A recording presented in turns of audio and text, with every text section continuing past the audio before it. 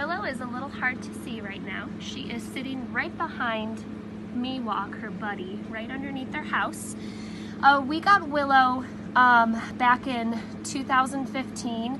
Deanna, our executive director, had received an email from the Colusa Humane Society that a puppy was found on the side of the road in LaBelle, and brought her to the shelter by a FWC officer who told them that they needed to euthanize it. The Humane Society employee, they didn't want to euthanize a healthy puppy, so they actually sent Willow to a foster home in Naples until a better plan could be formed.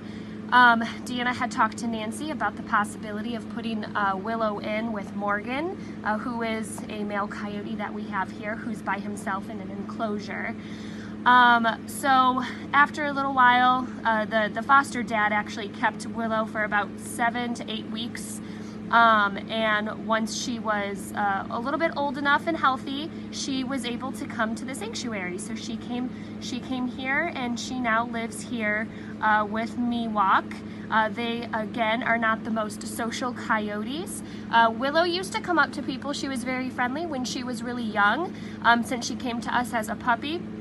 But it's very typical coyote behavior that once they mature about the age of 2, Willow kind of took into her more natural behavior, which is obviously not interacting with people. So Willow and Miwok here don't interact with anyone. They're two very unsocial coyotes, and anytime we come in here to clean their enclosure, they always hide out under here because they don't want to come up to anyone.